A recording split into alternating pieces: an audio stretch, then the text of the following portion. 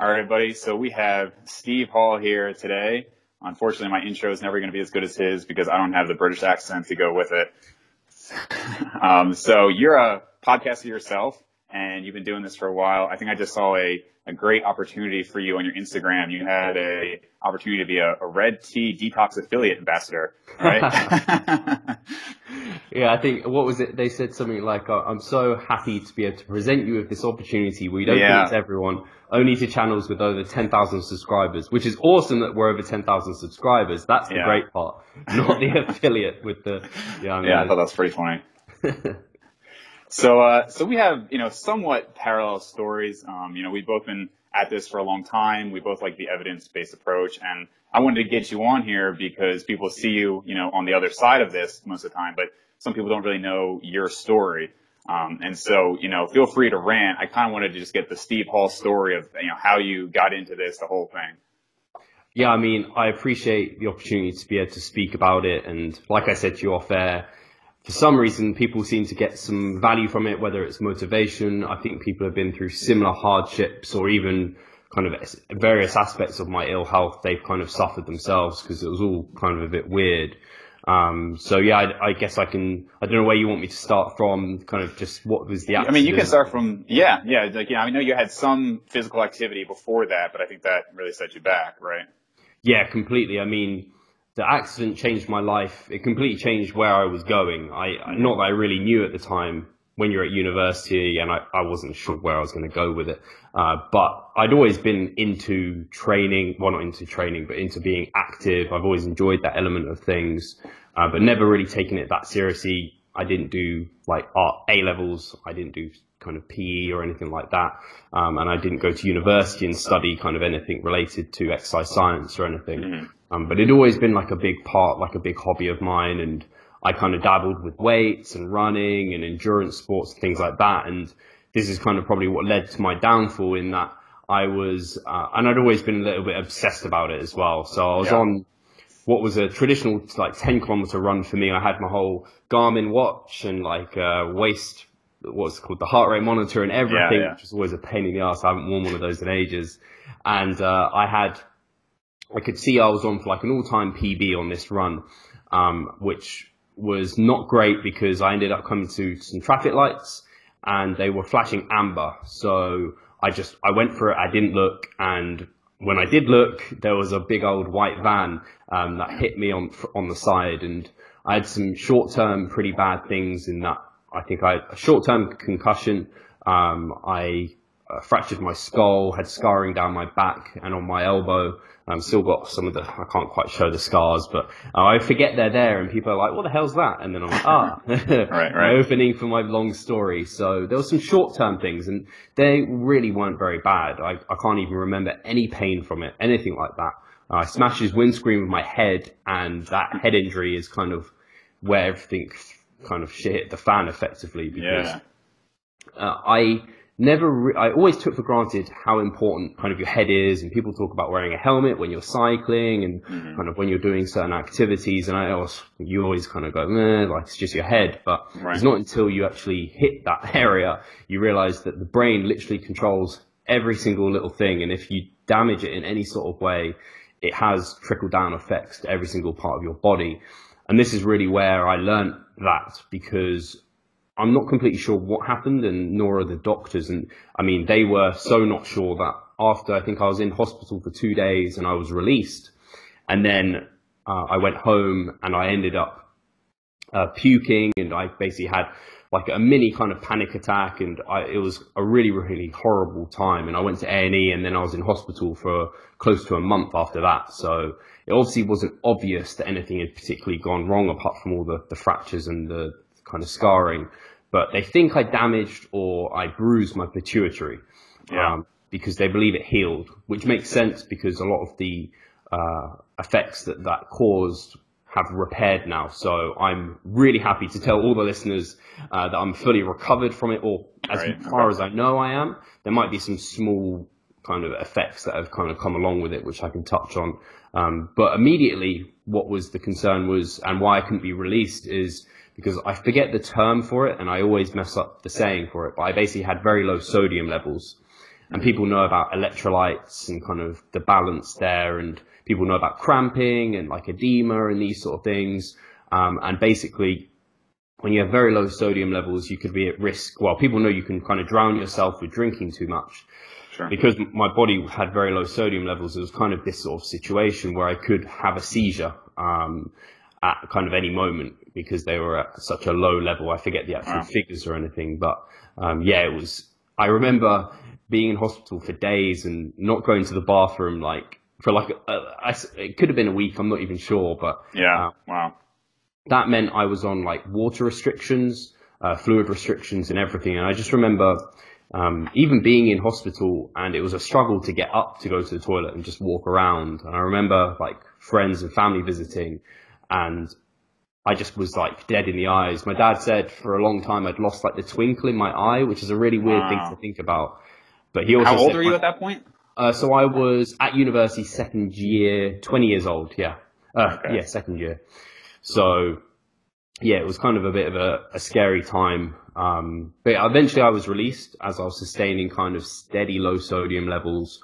And I was on water restriction, which was 250 mils per day was all I could drink. Wow. Which I don't even know how I did it, because right now, like, I could down like a liter of water first thing in the morning. Yeah. I take it for granted. But then it was like, I couldn't have soup. I couldn't have like cereal because there was milk. And it was just like, I had to be so careful about what I was eating and consuming.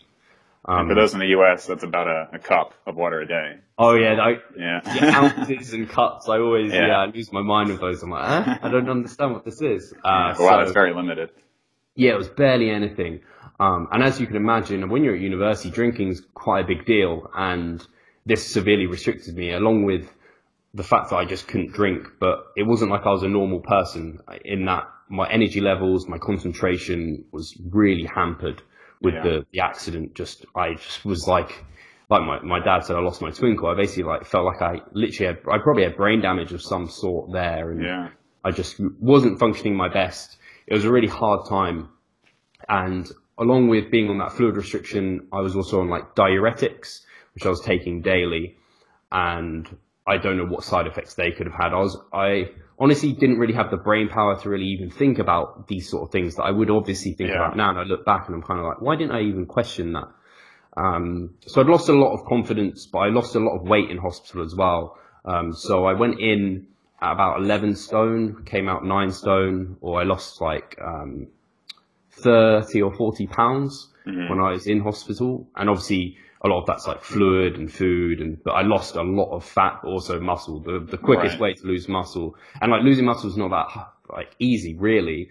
But if you're just not eating and you're not moving, that's a really easy way to lose it quickly. Yeah. So I looked super skinny, and I was not in a very good place mentally or physically. So I was really underconfident. I was like, I don't really want to run anymore, because I just fell out of love with that completely. And this is where the gym came in, because I kind of was like, I want to build myself up. I was into the gym a little bit, and I kind of heard people talk about like bulking and stuff. So that's where I first started like digging into online forums, trying to find advice, finding terrible advice, and applying it. And I remember when I was at university, and I basically became like very isolated. I didn't go out because I basically couldn't. And the only way I could fuel kind of getting through days was having this passion of bodybuilding and reading these forums and trying to do all these things. So I made myself a meal plan. I think it was like 350 grams of protein, something ludicrous considering my size. I was like 130 pounds. Yeah. And then I was on like almost 4,000 calories, which is crazy as well. And I was looking to gain, literally, I can remember being upset if I didn't gain like half a stone a week.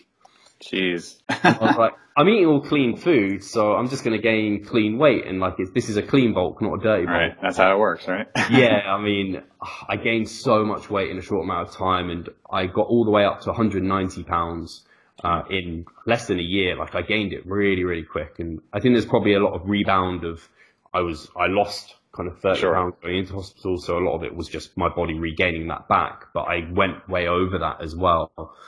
And I gained some muscle, but not that much. And I was still not in a good place. I didn't really know what I was doing. I was taking advice from kind of just big guys who kind of looked like they knew what they were saying.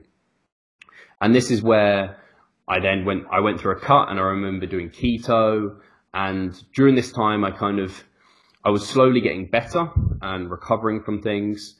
And I got to a point where I was recovered from the low sodium levels, and I'd recovered that, and I could control that. And I kind of discovered other issues in that it was probably a consequence of also gaining the weight and gaining body fat quite fast. I got lumps under my nipples, which I just didn't know what that was at the time. And so I went and got that checked out, being obviously worried it could have been cancer or something. And luckily it wasn't. It was gynecomastia, which probably a lot of your audience have heard of, just like man boobs, kind of. And that's when I was prescribed testosterone replacement therapy, because I was tested and they found my testosterone levels were kind of below the lowest range. They were out of normal ranges. And so I was given a gel, I think it was called like Testo gel. And this was something I'd rub onto my chest to try and bring these levels up and balance out my testosterone to my estrogen levels. And so this worked great. It was unbelievable, to be quite honest. Whenever I see people talk about, they've got terribly low testosterone, their doctor's saying that they maybe could go on kind of testosterone replacement therapy, I'm always like, well, why wouldn't you? Because it really hampers your life. Not only kind of the potential lumps on the nipples, but you'll have a higher propensity to gain body fat. Your energy levels are lower. Your libido, you don't have one. I wasn't growing body hair. So after I started taking it, the lumps started going. My energy levels were way up. I started being able to grow body hair came on, and I'd be able to like grow a beard, and it was all massively exciting. And probably very fortunately to my advantage, at that time, I was also discovering more people like 3D 3D Muscle Journey, so Eric Helms and that sort of person. And Matt Ogus was posting on YouTube at the time, and he was someone I was following at that time. And I was finding good information. I started applying these and finding Lyle McDonald and applying his stuff at Alan Aragon. So I was becoming way more educated, and the results were flying in, because obviously I was also putting in a better amount of testosterone. I was normalizing my levels, so I was getting better results via that. So did you get your levels checked?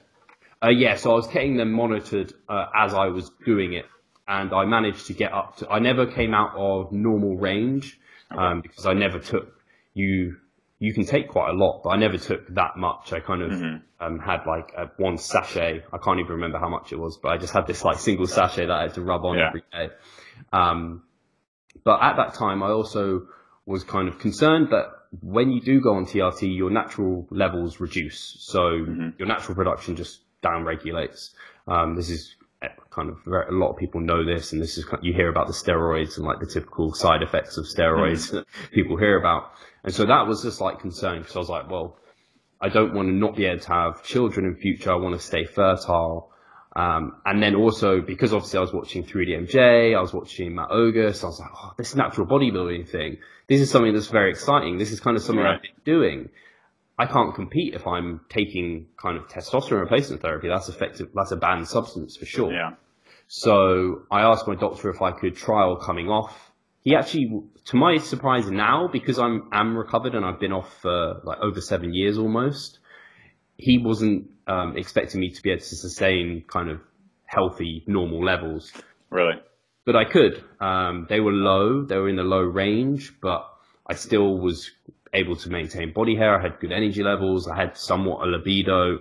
It was nothing like when I was on it. Like it was, some of it was almost too much. Like the libido, like some of the libido side was too much. It got a bit too much. But so yeah, and then it all kind of went from there. And I contacted a load of all the UK federations. Out of them, 2 of them came back and said I could compete with a doctor's note and kind of evidence that I'd never kind of taken more than what was required for my normal health, and I could pass polygraphs.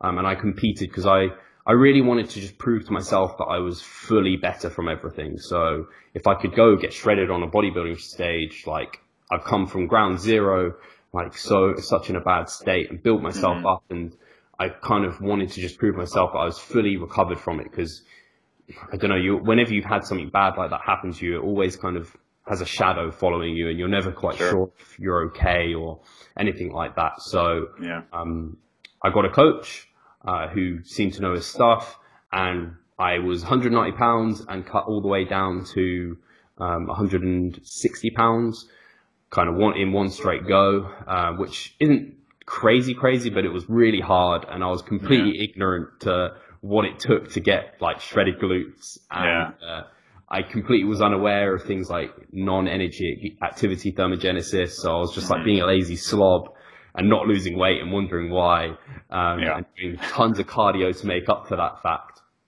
So I managed to place in 2 of the novice shows that I did, and after that and during that time, I was also transitioning into becoming a personal trainer. And I was in an office job at the beginning when I came out of university, and I then transitioned because I was like, it's becoming more and more obvious fitness is my passion and what I want to do.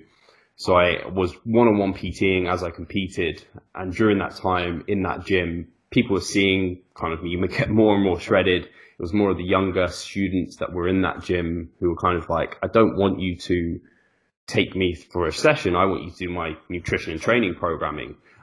So I did that with people, and I built myself to a point where kind of the online business, and I'd seen 3DMJ doing it. So I was like, that seems really cool. So I kind of wanted to push that. And also being contest prep, I was being super lazy, sitting behind a laptop seemed quite nice compared to taking people through sessions. Yeah. So, that kind of transpired into Revive with Stephen Hall grew, actually. It wasn't Revive Stronger at the time.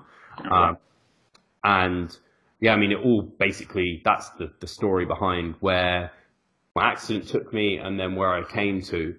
And it was a really kind of horrible time, but I don't think I'd take it back, because it's kind of, I can attribute a lot of that and a lot of the skills I developed during that time to have helped me and get me where I am today. And I couldn't be happier with where I am right now. So yeah, that's, I guess, quite a long story. No, that's good, man. I probably went over some of the things that happened, but that's, an overview at least. No, that was good. I mean, a lot of great points there. And I think, having gone through the health issues there, and I think anybody who's gone through serious health issues can relate to that and know that, like you said, it kind of sticks around. You're always kind of wonder. I think it just makes you a little less sure of yourself, and like you kind of realize, like, I can break, and things can happen. And like you said, it just kind of sticks with you. And maybe that's part of the reason why you want to stay natural, is you realize, like, things happen and you're not always going to be healthy. And so, obviously we're all focused on fat loss and muscle gain, but at the end of the day, if you don't have your health, then it all kind of becomes irrelevant. So yeah, it makes you, when you have something like that happen to you, it just makes you appreciate life so much more, because you realize it can be taken away from you at any moment. And it's much like an injury in the gym. A lot of guys, they get injured in the gym and then they learn that they should have some fatigue management. So it's very much like, well, life could be taken away at any point. Let's make the most out of this time. Right. Yeah, totally. And definitely, as far as you said with like 3DMJ and all those guys, I mean, I think they did a great service to the industry, because honestly, prior to them, much of the fitness industry, and why I kind of, like I said, I've been doing this since I was 12, but I kind of stayed behind the scenes because the whole industry was kind of anathema to me. Like, I would see it and there was just so much nonsense, and it's just everything out there. I mean, not everything. There were some good people out there, but a lot of it was just BS, or, I guess like the fake natties, if you want to call it that, and all that stuff. It just made it very hard to kind of find good information. And so a lot of those guys did a good job. And now you're obviously doing the same thing with your podcast, getting that out there. Do you remember Scooby at all? Did you ever see his stuff? Of course. Yeah. I don't know too much about what happened to him. He kind of like fell off the map. Something happened, but I just remember his hat and his shirtless, and like I remember his homemade protein bars. That's about all I can remember from Scooby. Yeah, he was one of like the OG guys. Yeah, he was one of the beginners. And that's how I came across you. Was I saw your podcast, and I think this was probably about a year ago. I saw it, and you, like actually what happened with you and Omar Isuf. With both of you guys, I saw the channel, and I kind of had that mentality of like, well, these guys are newer than I am. Why am I going to watch their stuff? Like when again, especially for Omar, because this was when he first came in. I don't know, it's been a while now, But then as I watch more and more of the content, I'm like, okay, no, actually, this guy's got a lot of really good stuff, and he's like doing good work, and he's bringing good people on. And then I think I messaged you about the comment you had where you had said people, you know, and again, this was probably close to a year ago, where you had said people might see you and think like, you know, you're not big enough or something like that. And your response was like, you don't even know me, like you don't know anything about me. And I definitely related to that because, you know, as we know, genetics are a huge part of this. And there are some guys who are amazing coaches or even amazing lifters who aren't that big or super strong, but they're very knowledgeable. And of course, we see the opposite too. And I remember you saying that a lot of people related to that video when you said that, because I mean, inherently, we do tend to judge one's knowledge, you know, on how they look. And it kind of takes a moment to step back and realize that that might not be, at least not the only thing. Of course, if somebody's just, you know, completely overweight and, you know, completely unimpressive, something's going on there. But, you know, due to the amount of genetics, I think a lot of people related to what you said there.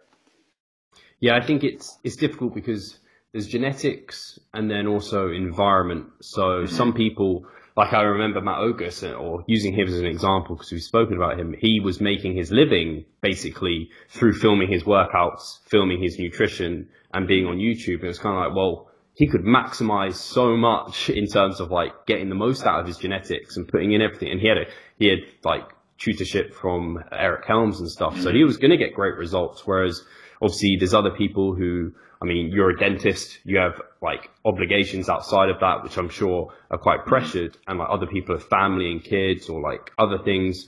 We've both gone through kind of issues with our health that impact our kind of ability to do our best. So yeah, it's really hard. You can't really judge a book by its cover in that sense, because yeah, there's guys who have great bodies despite what they do, not because of what they do. Like there's so many examples of that. Yeah. And don't get me wrong, I think we all do it. You know, we all kind of, when we see somebody who's kind of smaller, we wonder, well, what can they tell me? But again, once you think about it, you realize the truth out there. So yeah. Now it seems like you've worked pretty closely with Mike Israetel. I was just curious, did you ever hire him or did you just talk to him a lot? I know you've had him on your show a lot. Yeah. So so he's never coached me. If he would coach, he'd be like, I'd want him to coach me. If anything, I can kind of consult with him and we can have chats. So he's definitely in many ways kind of mentored me without officially doing so. I was just lucky to have found him when he wasn't that big. And we've really had kind of a bit of a symbiotic relationship because he had a bigger presence in the industry than I did at the time. But through me kind of having him on the show, through doing seminars with him, I think we both really benefit out of it. And now we have a really nice relationship where if I have a question, I can go to him. If he needs help, I don't know, pushing something, I can have a conversation about how we can do that. So yeah, I haven't been coached by either him or Jared, but I've consulted with both of them, and Broderick Chavez as well, who is Mike's coach. Okay, gotcha. Yeah, I haven't seen too many of your videos of Broderick, but I've seen that you have a lot of them. They're on my watch later list. So he's a character and a half. Yeah. Yeah, you'll enjoy those, I think. Cool. So how similar is your training, would you say, to what Mike ascribes to? Because I do see a contrast between Mike's point of view and, you know, like Eric Helms and Layne Norton, mostly in terms of the MRV and MEV and all that stuff. My experience with it, and eventually I'm going to be talking with Mike and I want to, you know, hear him one-on-one too. But a lot of these other guys, they don't seem to necessarily ascribe to how systematic he makes it, if that makes sense. Yes. So in your training and when you train other people, you know, how do you apply it? So, I don't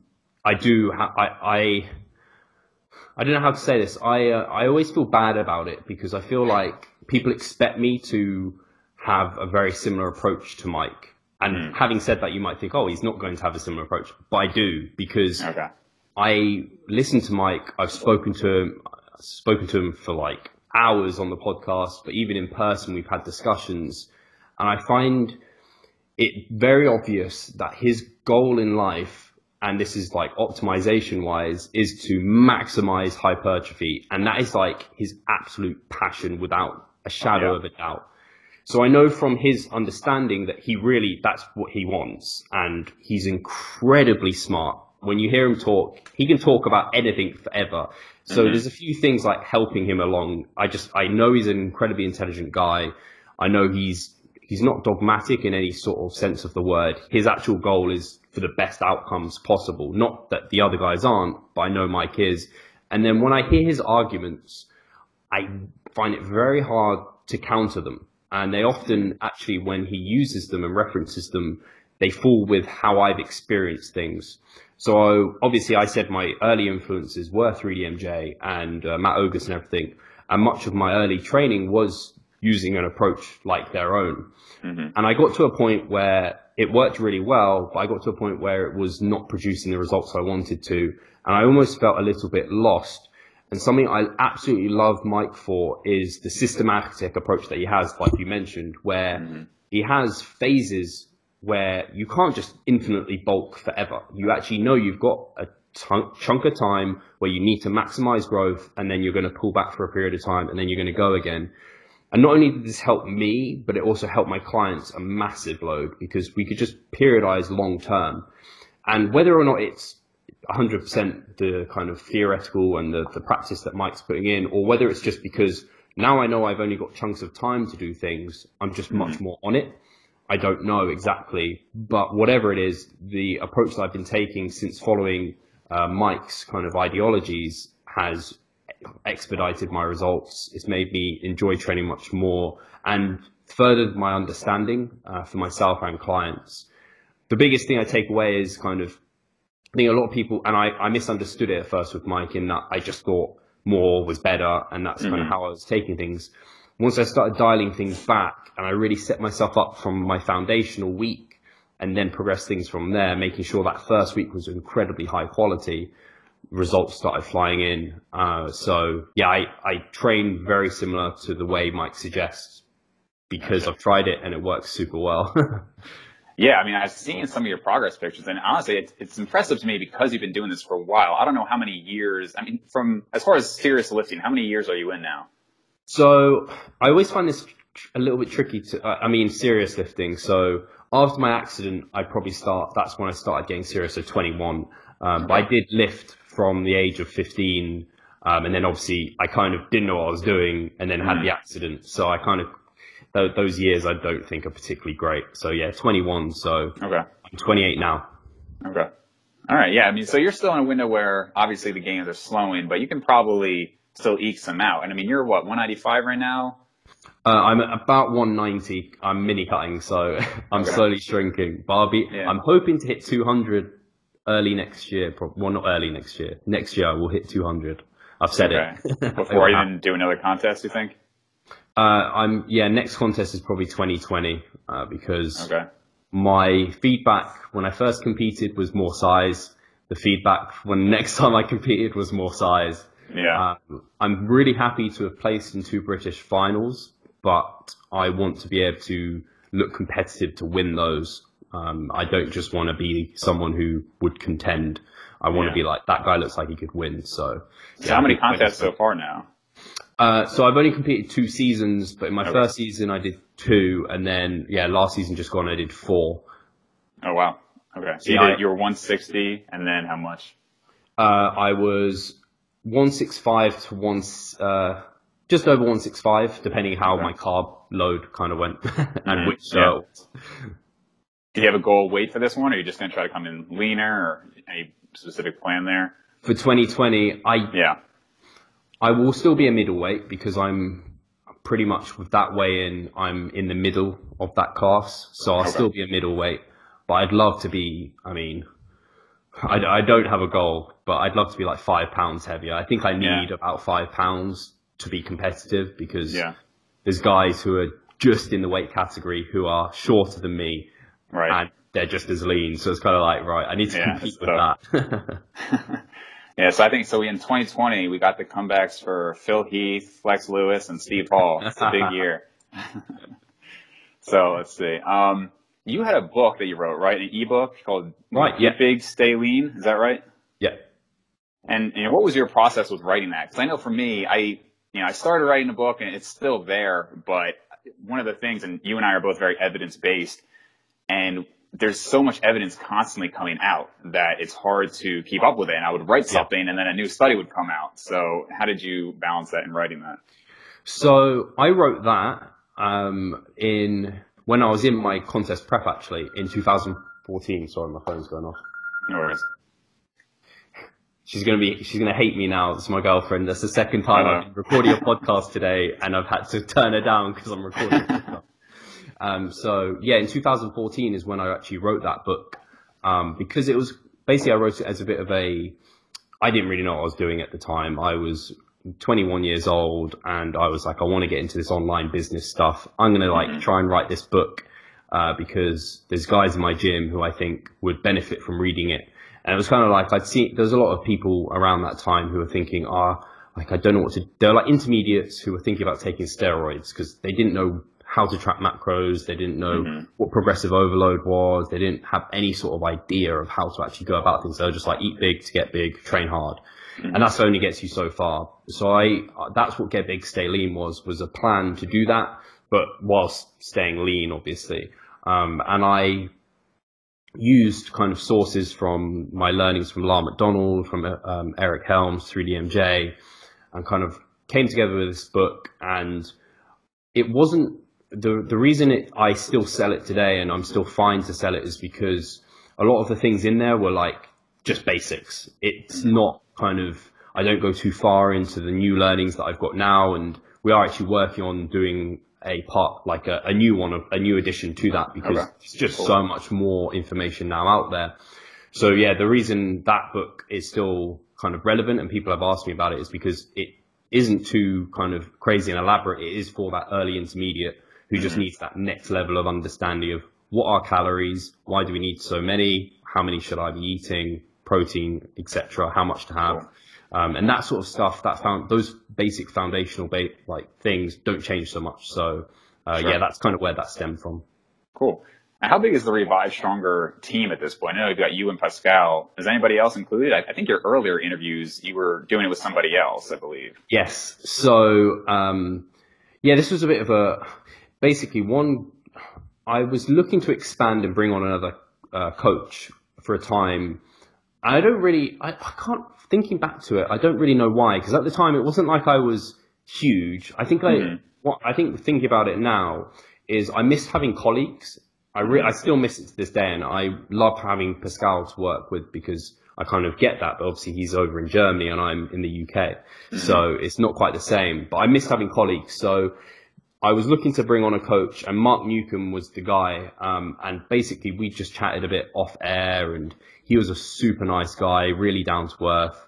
And so I wanted to help him because he was kind of struggling on the online scene and a bit with his PT stuff. So I wanted to bring him on as a coach. Unfortunately, life commitments for him, he's had like a few children since then, and all of these sort of things happened where he couldn't commit to doing it. So I had to let him go. And then that led to an opportunity to bring on more coaches. And at the time I was thinking to bring on 3, but that didn't happen in the end because I was just too nervous to. And I think it probably was, it was certainly the best decision to make to have just brought Pascal on. But I did I remember doing a whole post on Facebook, and it was actually incredibly humbling to have like 50, and most of them pretty good coaches apply and put them through their paces, doing kind of that to do a certain number of different tasks for me. And then I interviewed them.